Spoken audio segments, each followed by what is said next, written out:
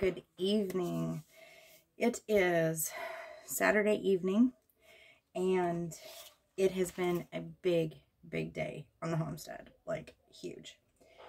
They started off with a local gentleman coming and picking up all of our lawn equipment so that we can get everything serviced to start out the new season because, well, you know, our lawnmowers and our weed eaters and our tillers and all of those things tend to work really a lot better if we get them serviced at the beginning of the year. And about half of them aren't working. We need belts all around. We need carbs all around. It's a thing. When you've got property to take care of, you've got to take care of your tools and your equipment. So that was on our to-do list. We found someone that was willing to come and pick the stuff up. He came out, I think, with his grandfather. We had a wonderful visit, and we got to introduce them to our Cooney pigs, walk them around the homestead, share with them a little bit, you know, our plans and what we're doing here on the Collect G Cells homestead for Ozarks Living Online. And so we're super excited about that. It went really well. I went deep down the rabbit hole last night on my seeds. I literally have seeds from one end of the place to the other, but it's a huge deal because we got our entire winter garden in our, at least in our already pre-cultivated areas, completely in today. So what I wanted to do is to share with you guys some of what we planted today. So first of all, here's a vintage seed packet for you. I don't know if you guys can see that, but this seed packet is so old that it's falling apart. I don't know if the seeds are going to take, but it's lettuce, and I figured, hey, we'll give it a try. If it doesn't work, that's fine. This was my grandmother's. Also very old seed packet, Farmers Co-op seeds, and this was spinach. We did a full bed of spinach. Collards. So I sent my husband over to grab my seeds earlier today, and the first thing that we were going to plant was collards, and we almost forgot, and so I was literally planting these in the dark tonight. And I want to show you this because I love these folks. They were really good even during the beginning of COVID when it was so hard to get seeds from these folks. And so the people that I got this from, here we go, collards, is the seed plant in Sulphur Springs, Texas. So thank you for the collards. And I'm going to be needing some more later in the year. But for now, more lettuces. We put in just a general blend, gourmet lettuce, burpee. I think we picked this up at our local Tractor Supply when we were getting some other stuff for the homestead. Something else, this is just going to be all over the place. I've never planted these before. Dragon tail radishes. These should be so fun, and I can't wait to see how they do in one of our raised beds. Of course, we have our watermelon radishes, China rose radishes,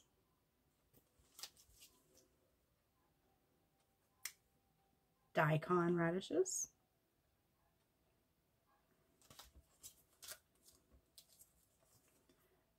gotta have your French breakfast. It's definitely one of my favorites, especially whenever you get it young. Champion radishes.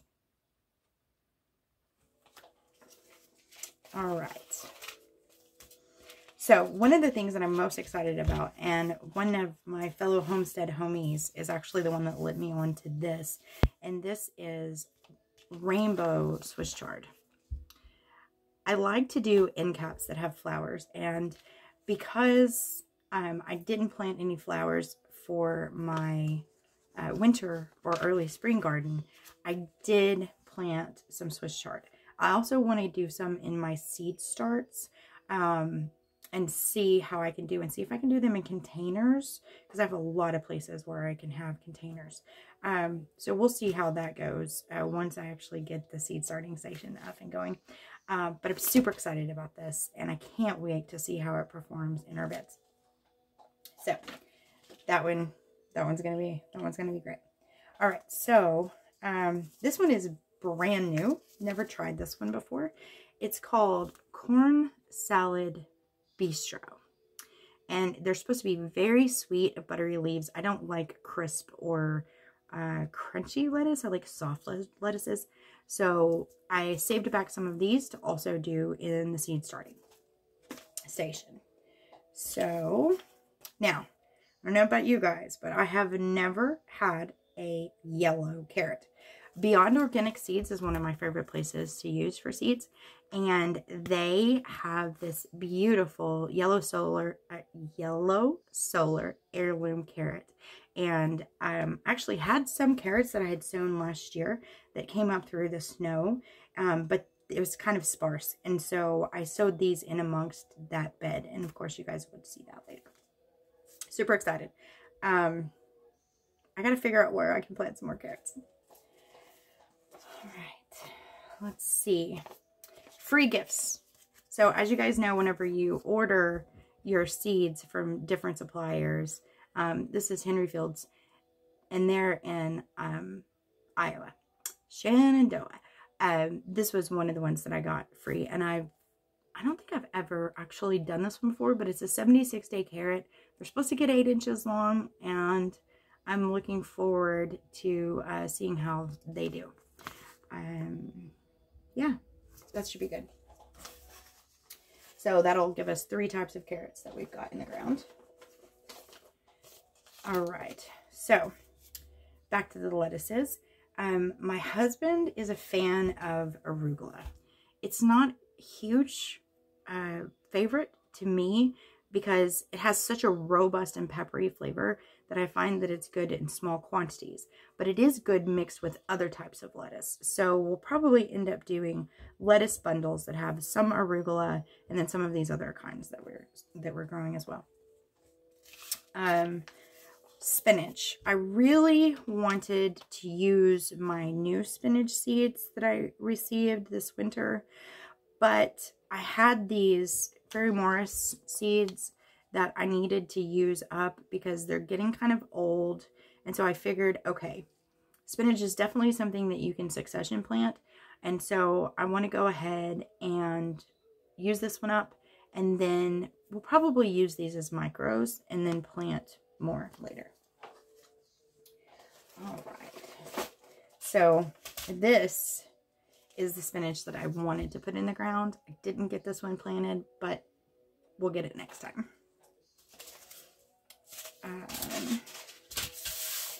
So let's see what else we've got. I love planting, guys. Like I came in, I haven't even washed my hands yet. We worked all day into the night. I'm supposed to go help a friend put in her garden tomorrow, and I'm like, oh my gosh, if I'm even going to be able to walk, that'll be a miracle, but we'll see how that goes. I've got some Tom Thumb lettuce, again with the succession. I'm definitely going to get some of these, and I'm thinking about doing these in the seed starting, kind of like micros. Anybody have any ideas on that? What do you think? Any feedback would be greatly appreciated. What I keep shuffling through here is I bought a bunch of cover crops from Baker Creek, and my husband and I just came up with a plan. We have some new areas that haven't been cultivated in many years that we are wanting to go ahead and get started planting in. And we use the Back to Eden and the deep mulching methods, but we don't have a huge amount of mulch right now. And we're looking for local suppliers and folks to partner with for that. But since we are rather remote and rural out here, we're having trouble finding folks that will work with us without just charging a ridiculous amount of money. I won't tell you, but it's like highway robbery. So we've got buckwheat, several of those, white Sonora wheat, red fire wheat, as well as flax flax and millet. And what we decided that we would do is we would put in 4 separate rows in the new area that hasn't been cultivated.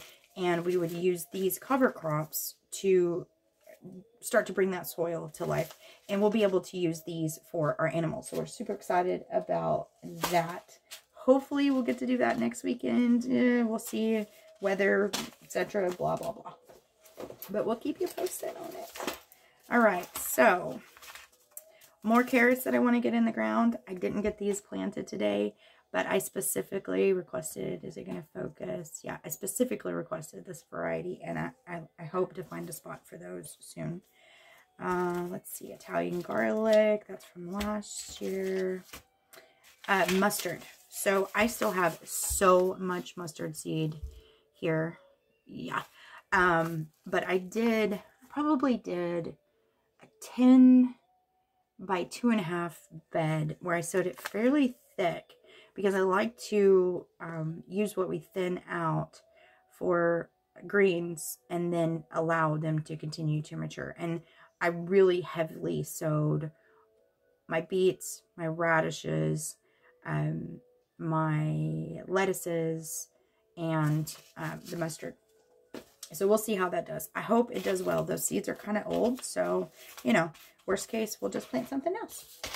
All right, so the biggest thing that we did today that I really am excited about is we took and repurposed some old fence panels from a previous home that I used to have, and with a few T-posts and some zip ties, and did a, I would say, 20-foot run to plant English peas. So seeds, we get them all over the place, right? These actually came from an auction that my mother went to a year or 2 ago. These are from Hastings, and which is in Atlanta.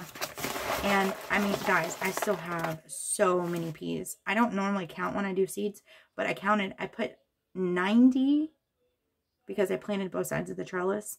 90 of these, and yeah, I still have so many more. So I've got to figure out where I'm going to put out some more trellises and break up some new rows, because I want to get a lot of the peas in the ground. They're great for the soil, for feeding it and enriching it. I like to eat the peas whenever they're small. We also did a smaller trellis. I would say it's probably half or a third of a hog panel that was cut, and we put a T-post on either end.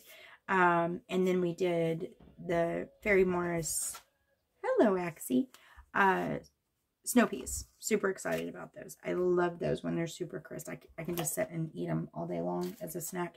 And me and one of my coworkers, hey baby, we juice every day, and so I definitely will be able to use those for that.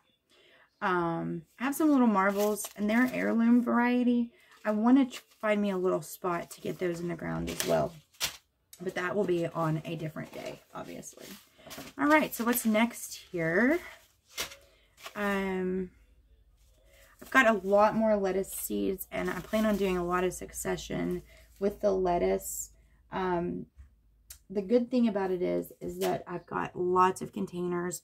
I've got a lot of bags, and I'm just going to have to invest in a lot of potting soil. Like, that's all there is to it, so that I can plant those. But I'm hoping to get those started in my grow room. Also, I did a seed exchange with my girlfriend Chrissy Clegg a few years back, and she gave me some whippoorwill peas, and I want to try those out as well. So let's see, lettuce. Yep, also lettuce, cotton seeds. So guys, I would love to have some feedback. I have never grown cotton, obviously, with it being kind of treacherous. It was never really high on my to-do list, but we do have some property that we would want to plant that hasn't been planted before, that I don't know, like I've never grown it before, and so I'm interested. Actually, this is ridiculous. Mommy's working. Oh, there we go. I have this as well as this. Can you see? Yeah. Super, super awesome, cool Like I said, never grown it before. Don't even know like how to go about it. But it would be an adventure to figure it out. So give me some feedback, guys. All right. And gals, of course. All right. So I have 2 things of cotton. I was looking for this the other day. My friend well, actually my sister-in-law, Catherine, was up here with my niece and nephew last weekend. And I split up a lot of my seeds, especially things I have in bulk, and sent them home with her because she's a homesteader too. She actually lives in Mulberry on the property that I grew up on as a girl. The name of that homestead, we named it Racoon Springs. I don't know if they use that, but I really wish that they would. Anyway, sidebar.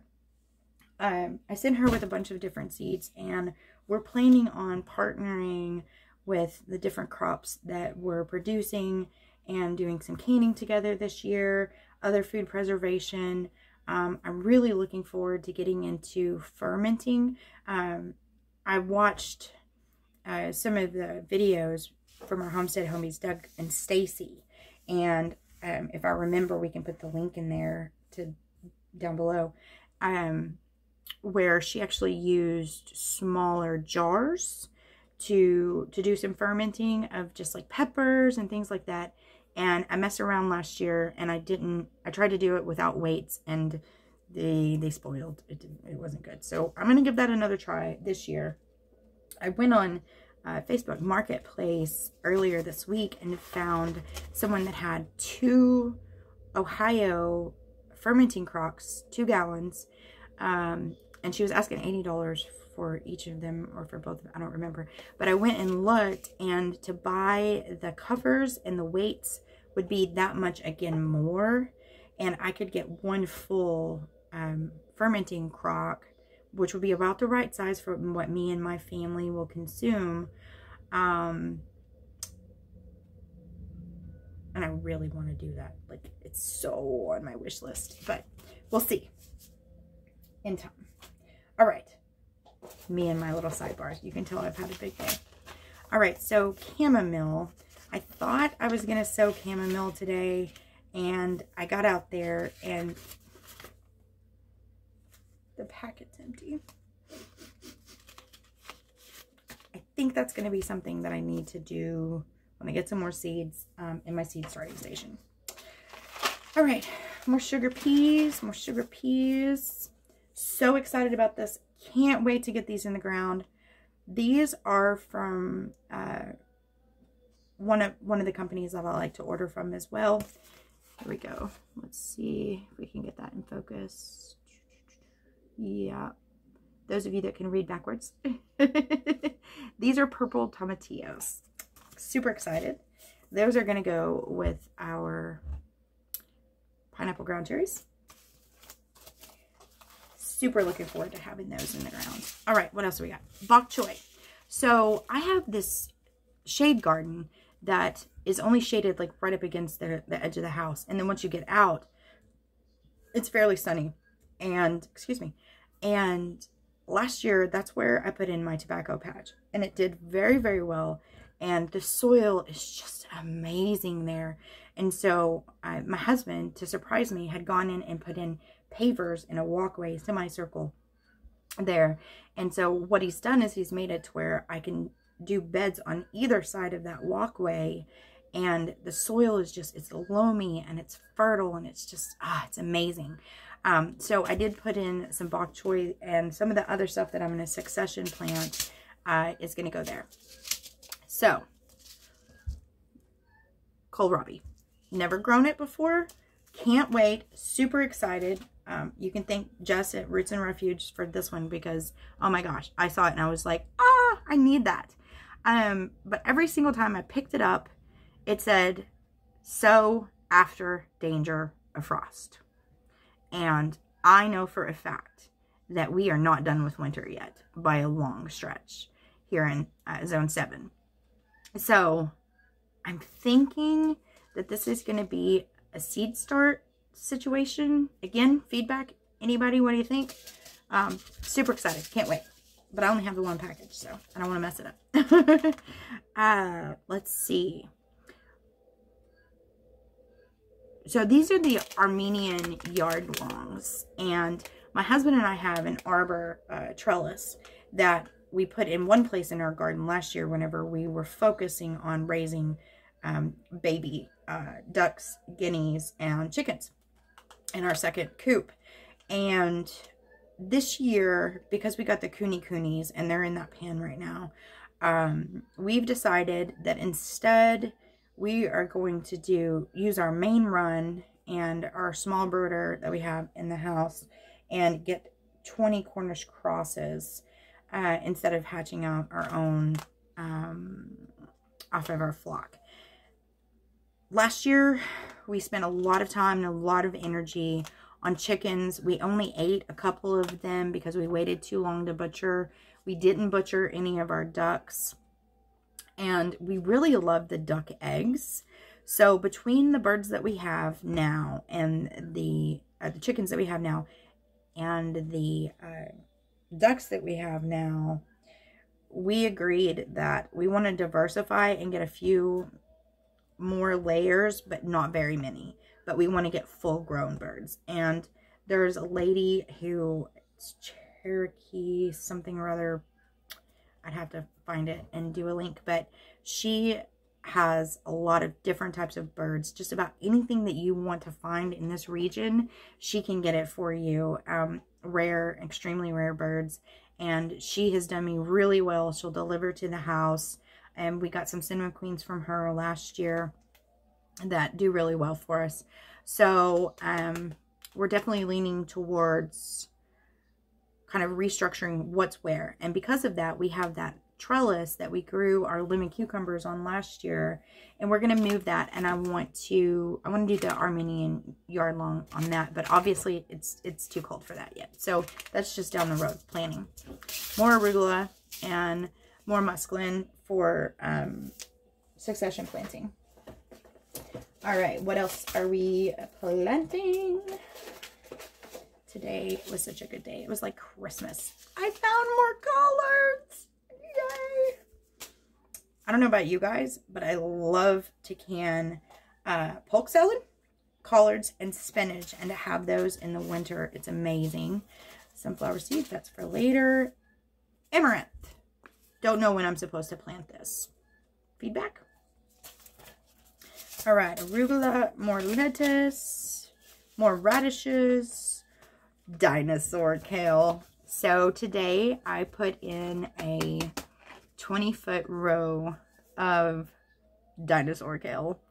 Last year when I planted my kale, the goats got into it and ate it when it was very small, and I never got to see it get big. And so I am hoping and praying that it has a chance to get started. It's supposed to be mature in 65 days.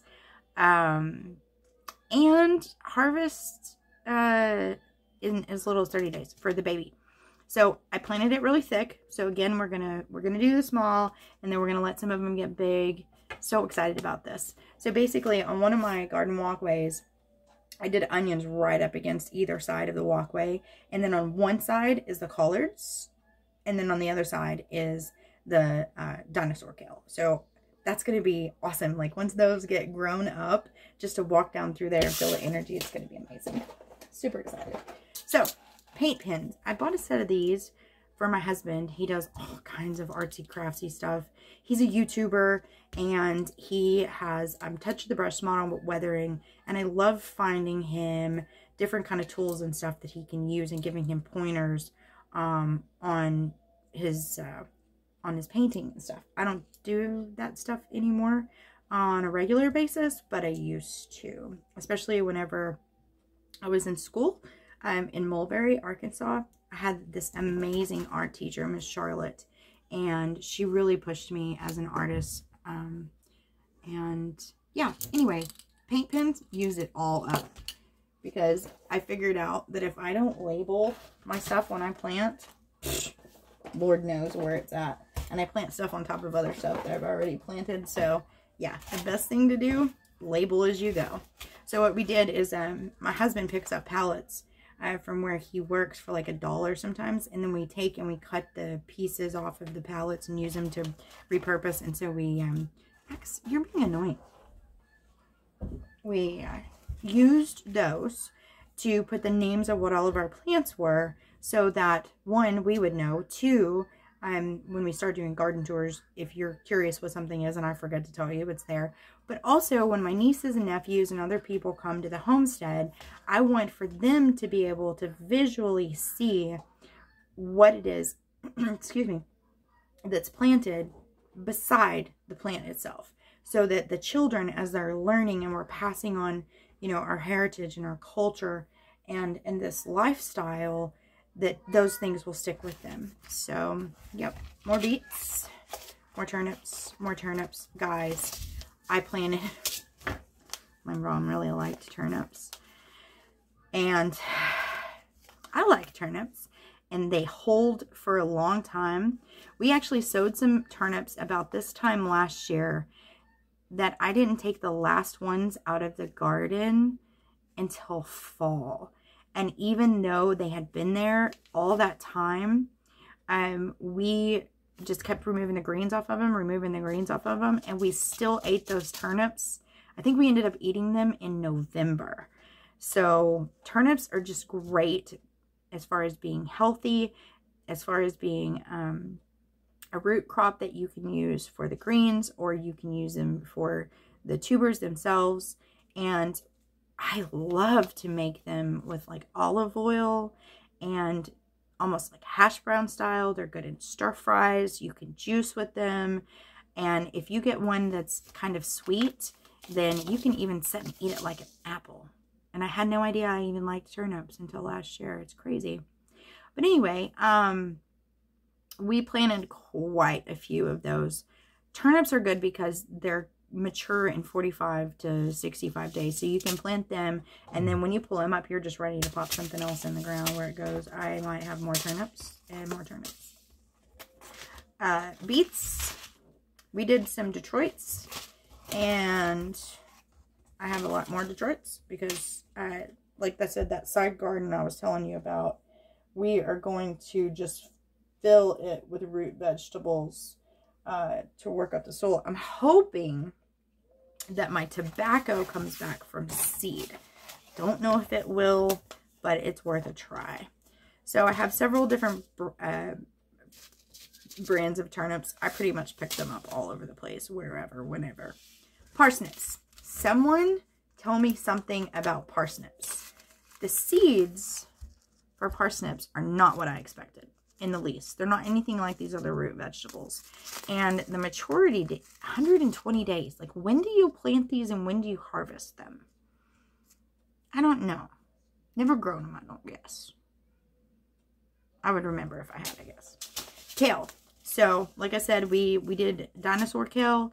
I've got a bunch of blue dwarf. We'll probably end up sowing some of that. Don't know yet. And I have a mix that I got from Harley Seeds. All right. Harley Seeds is a good company to get mixed varieties from. They're non-GMO product. They're made in the USA.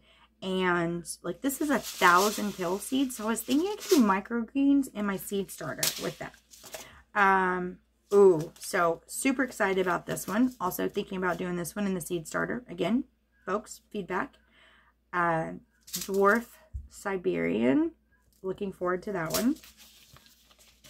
Let's see. What do we have here? It's so tiny. Oh, yes. So this is more of the kale. So I'm sure you guys are wondering, like, why is this girl growing so much kale, so many beets, so many, all these other things? So obviously you have the option of, you know, canning, of drying, of doing all these different things. But then you also have the option to share with friends and family. We're huge fans of barter. We barter with our fellow homesteaders all the time.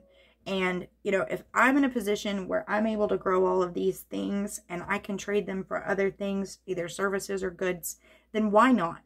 You know, I think anybody that's being a good steward of what they've been provided and what they've worked for, then that should be something that you just plan on doing. So then there's also the option of being able to sell produce at the farmer's market. And I just found out today from the owner of the local Ace Hardware that they definitely are starting up the farmer's market in Prairie Grove, Arkansas, which is where I work for my day job. And I was thinking about it. I'm like, okay, if we have a lot of extra, then I can absolutely do that and support my seed habit or my mulch or whatever. So I think I covered everything that we planted today. So far in our winter / early spring garden, we have planted or coming up turnips, potatoes, kale, collards, beets, radishes of multiple kinds, 2 different kinds of peas, multiple kinds of radish, lettuce, our Swiss chard, the funny radishes that I was telling you about, the purple long ones that I was talking about earlier, lots of garlic, a whole lot of onions. I think I've got 4 20-foot rows of onions, strawberries, 3 different kinds of carrots, mullein. So I distributed a bunch of mullein seeds at the end of my garden, not really in the cultivated area, last year off of a main plant that I babysat last year. And I meant to bring in the clippings where I broke off the bottom leaves to show to you guys, but we'll save that for a different day because that's so much fun. Mullein is something that grows native here in Arkansas and in the Ozark Mountains where we're at. And you can take and you can lift it from out in the field or the pasture or whatever, and you can cultivate it. And so I have a spot at the end of my garden where I've cultivated it, and I have plants, everything from like little bitty to like big plants that are going to get huge. And they're beautiful. They are good for so many different things. And I'd love to hear you guys' feedback on, you know, have you messed with it before? Do you grow it? Would you be interested in growing it? Do you want to know more about it? Oh, super excited to find out that the nasty, nasty frost that we had did not kill my rosemary, my thyme, my oregano, my mints, or my curry. So we have adult starts of all of those things in the garden that are coming back from the root base. My lemongrass, I've got 3 stands of lemongrass. I don't know. I haven't seen any movement on those yet. I don't know if they're going to come back out. Fingers crossed. Let's see. What else am I forgetting? Oh, our peonies. They all have, coming off the rhizomes, like shoots about yay big. That is huge because they had been in the same place and been neglected and had gotten fungus where they were at last year when we started reclaiming the garden space. And so we lifted those from where they were last year and built a large raised bed at the bottom of a tulip tree that it's basically bald on one side, and its canopy is way up high, so that they would have their own place to be. And so we're so looking forward to that. Last year I got a picture, I think I posted it on Instagram, of one of our peonies that was literally like as big around as my head. It was just so glorious and beautiful. I only have just the one color, and I'm hoping to diversify there. So it's been a great day. The last week has been really rough, trying to kind of get our momentum back and get into the swing of things after the passing of my mother.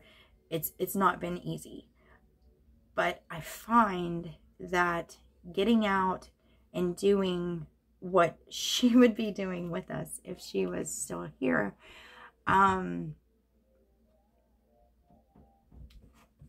it's good. It's good. It's therapeutic, and it's productive, and it's I think it will go a long way to helping us heal and continue to push forward with our shared dreams and the things that we've worked for, you know, as a family. I miss her so much, but she would be very, very happy to know that, you know, we've gotten the winter garden in, and that we're making headway on, you know, preserving things. I've still got a ton of lemon balm that I need to process. I've still got a lot of tobacco that I need to process that we dried last year. We've got plenty of things to do to keep us busy, you know, besides our daily lives. But we are moving forward, and we are excited about the new growing season. And we just hope and pray that everyone that's out there that's having worse weather than we are right now is staying safe and warm, and that our friends and family are doing well. And we send you all of our love and blessings, and we hope that you stay safe and blessed. And we look forward to more updates soon. Bye, guys.